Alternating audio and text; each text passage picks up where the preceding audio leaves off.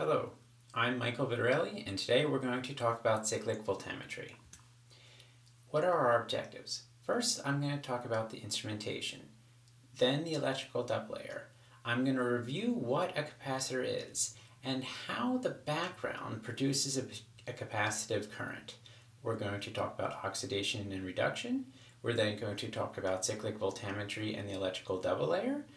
We're going to talk about reversible reactions, and finally the Randall-Savick equation.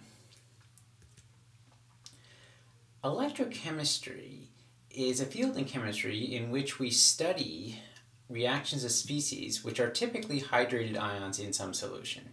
Cyclic voltammetry is a field of electrochemistry. However, this is a rather unique field. In cyclic voltammetry, we're going to apply a potential sweep across some conducting solution. In our case, we're going to go from 0 volts to 600 millivolts back down to 0 volts. Okay? During this time, the current is measured. In this current, we'll see peaks. These peaks are typically reduction or oxidation processes. Okay? The linear portion of our current is usually a capacitive current produced by the background, the working electrolyte, in our case 1 molar KCl. Alright, so we have two items here, the cell and the potentiostat. The cell is simply a holder that holds our electrodes and our conducting solution. In this case, in our experiment, we're going to use a 3-electrode system, okay? That'll consist of a working, reference, and counter electrode. However, there can be other setups, including 2 and 4 electrode cells, okay? Our potentiostat. This is an instrument that can simultaneously apply a potential while measuring the current. All right. So, our electrodes. Again, in this experiment, we're going to use a 3-electrode cell. Okay? The working, a counter, and a reference electrode. The electrolyte. In our case, we're going to use 1 molar KCl. Okay? And we're going to apply a potential difference between 0 and 600 millivolts. We shouldn't see any oxidation or reduction from our working electrolyte. Okay? However, our electroactive species, K4FeCN6, here in our potential range between 0 and 600 millivolts, we will see oxidation and reduction. Okay? Okay, so the 3 electrodes. Our first electrode is the working electrode. This electrode has a well-defined area. In our case, 0.36 centimeters squared. Okay? This is where the reaction of interest takes place. The counter electrode is used simply to balance the charge for the working electrode. The reference electrode. This is used to hold the potential fixed relative between the working electrode and the reference electrode. The reference electrode is connected to giga-ohm resistors. Okay? So the reference electrode does not draw any current, at least it will draw negligible current, and thus not participate in the reaction. Okay, the electrical double layer. Alright, so on the left you see a positively charged surface. Pretend this positively charged surface is in some conducting solution. Okay? This first layer we see of hydrated ions is called the stern layer. This layer is predominantly counter ions, in our case, negatively hydrated ions. The ions in this layer, the stern layer, do not balance the charge on the surface or electrode, okay? So you might think that the ions right up against the negative ions right up against this positive surface will balance that charge, but that's not the case, okay? The second layer is called the Gu-Chapman layer. This is an exponential distribution of ions. The ions closer to the positively charged surface will be counter ions, again, negatively hydrated species. as we go further and further away, from the positively charged species, the negatively charged counterions and the positive hydrated ions begin to balance out. There's this exponential distribution of ions. The closer we are to the surface, the more negatively charged ions, and the less the positively charged ions. If we look at the figure to the right, over here, we see this graph here. The blue will represent the negatively charged hydrated ions, while the red represents the positively charged ions. Close to our surface, our positively charged surface, we have few positive ions and a great deal of negatively charged species. As we get further and further and further away, eventually when we get infinitely far from the electrode surface, the two species equilibrate and we have the same number, the same concentration of negatively hydrated ions and positively hydrated ions. Okay? So again, this would represent the bulk, an even distribution of positively hydrated ions and negatively hydrated ions. These little circle here pretend they're water molecules. Okay? All right. This, incidentally, is the slip plane. Okay?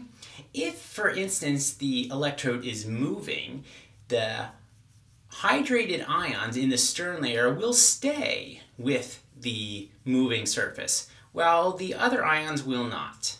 Okay? Okay.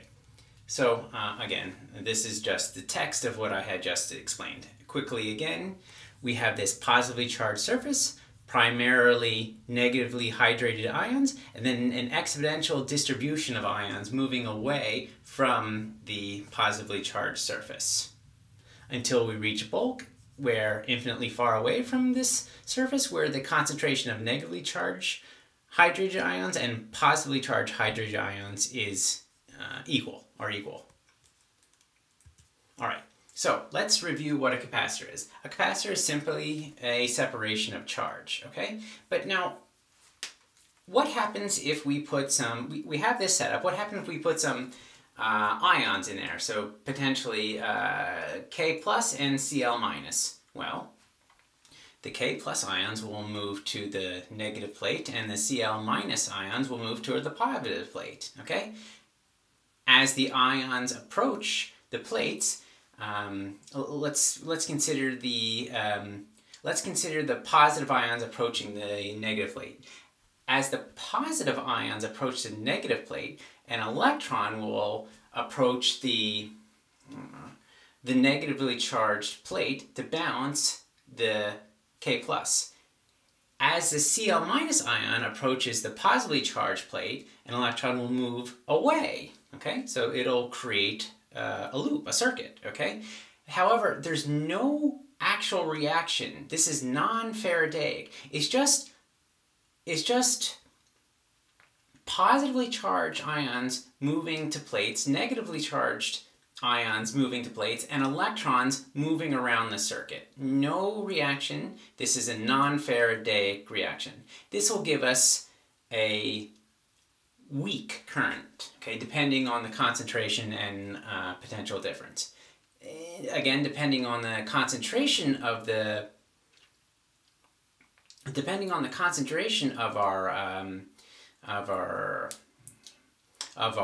in this case K4 FeCN6, we'll have a much weaker current from this capacitive current.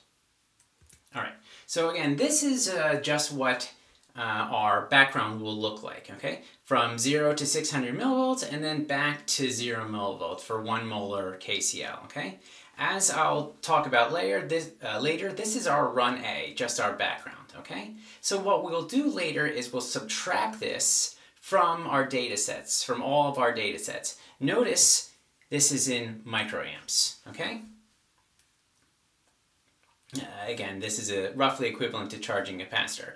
As we increase the potential, the current increases. As we decrease the potential, the current decreases. All right. So, reminder of oxidation and reduction. Okay, the anode is the electrode at which oxidation occurs. Here's an example. So zinc going to zinc 2 plus 2 electrodes. The cathode is the electrode at which reduction occurs. Here's an example of reduction. Cu2 plus 2 electron goes to copper solid. Okay, and again, this is just our overall reaction. So as a mnemonic device, remember CAR and auto. CAR, cathode reduction, auto, anode oxidation. Okay. Here is what happens to our species in an aqueous solution. We start with K4FeCN6 and we put it in solution. So we get FeCN6 4- and K+, 4 moles of K+ per mole of FeCN6 4-. Okay, so oxidation. Again, this is going to occur at the anode. We have our 4- species going to 3- and we get an electron. And the opposite, this is going to happen at the cathode. We have reduction. We have our 3- species plus an electron going to a 4- species. This is a Faradaic current, okay? This Faradaic current is generated by this oxidation or reduction of our species at the electrode, okay? This will be much greater than our non-Faradaic, our capacitive current that we saw previously. Okay, so this is a typical cyclic voltammegram. Before I even explain this, some books present this in different ways. In this, we're going to talk about the oxidation. Here we're going to see oxidation, and then here we're going to see reduction. But sometimes you see it reversed. Sometimes in books you'll see reduction and then oxidation. It depends on your electrolyte and it depends on your the species of interest, and it depends on your potential range, okay? All right, so here, first we're just going to slowly increase the potential. We're going from 0 to 600 millivolts in our case. We're going to first get this roughly linear capacitive current, okay?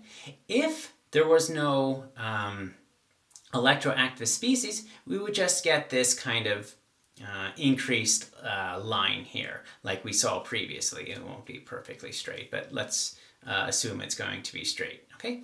So then we get to some point in the potential, and then suddenly we start to see this spike in current. Yeah, that's interesting. So here we're going to get some oxidation of our actual species. Let's return to a previous slide. So here we're going to get this oxidation of this species here. We start with this FeCN6 4-, okay? It's going to oxidize to FeCN6 3-, and we're going to get an electron. That electron will go into the electrode, okay? And we get current. As you would expect, you increase the current and you increase the potential, and you get more and more and more current. But then there's something strange here. It starts to fall off. Why could that happen? Keep in mind, now remember the electrical double layer. Let's go to the next slide. Good. Okay, so here's our electrical double layer. What's happening first of all? We have these negatively charged species here, and they're going to oxidize on our electrode as we continuously increase the potential. But what's happening here? We're slowly going to actually deplete the FeCN6 4- near our electrode. As we do that, we build up some 3- species, but we need 4- species. So what we're going to have to do is 4- species are going to have to diffuse from farther and farther away to oxidize at the surface here, okay? So if you remember what current is dq dt, okay? So as the species diffuses from farther and farther away, it takes more and more time for that species to diffuse to the electrode, okay? we have this region here is also called a depletion layer, okay? As we increase the potential, we're going to deplete this layer. So as we increase this potential, we have to draw from farther and farther away. So again, current dq dt, the time it takes for a species to diffuse from farther and farther away increases. So our current actually drops because over a given time period, we're actually going to get less species oxidizing. Okay, great. And then we increase our potential until we get, in our case, about 600 millivolts, and then everything basically reverses, okay?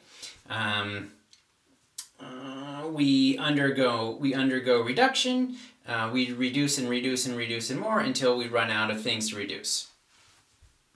Okay. So I provided this data for you that I took in the lab. There's some links in the YouTube description below. So here is our run B, C, D, and E, okay? So run B is, all of these are in 1 molar KCl. Run B is 1 millimolar K4FeCN6. Run C is 2 millimolar, 5 millimolar, 10 millimolar. Of course, as we increase the concentration of the electroactive species, the FeCN6 4-, the more current we get. Okay, great. Reversible reactions. So let's just review these peaks. See this peak here and see this peak here? They're not on top of each other. They're shifted a little bit, okay? So if this shift is less than 57 over n millivolts, where n is the number of electrons transferred, in our case just 1 electron. So if, I'm going to go back, if this difference between here and here is approximately 57 millivolts, then you can say the reaction is reversible, okay? Great. Also, if the peak current, so this would be the peak oxidative current, this would be the peak reductive current.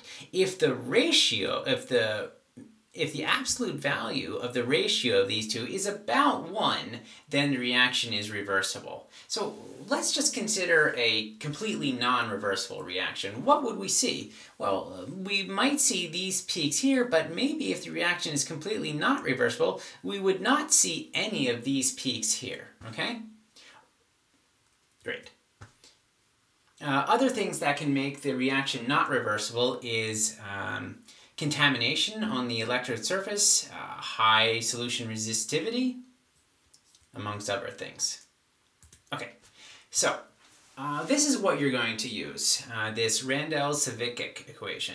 Okay, so I'm not going to derive it, I'm just presenting it here for you. Okay, so let's let this be our, well, let's first describe this. So this is our peak current, okay? This is just some number, 296. This N, this is the number of electrons that are transferred. In this case, just 1, so this is just 1. This is the area in centimeters squared of our working electrolyte. I mentioned that earlier, it's 0.36 centimeters squared. This is the diffusion coefficient of our species, so that's one thing we're going to look at. Another thing we're going to modulate is the scan rate, okay? That's in volt per second. I'll get back to that in a bit. And this is the concentration of our electroactive species. Okay, so now there's two things that we're going to use this actual twice, okay?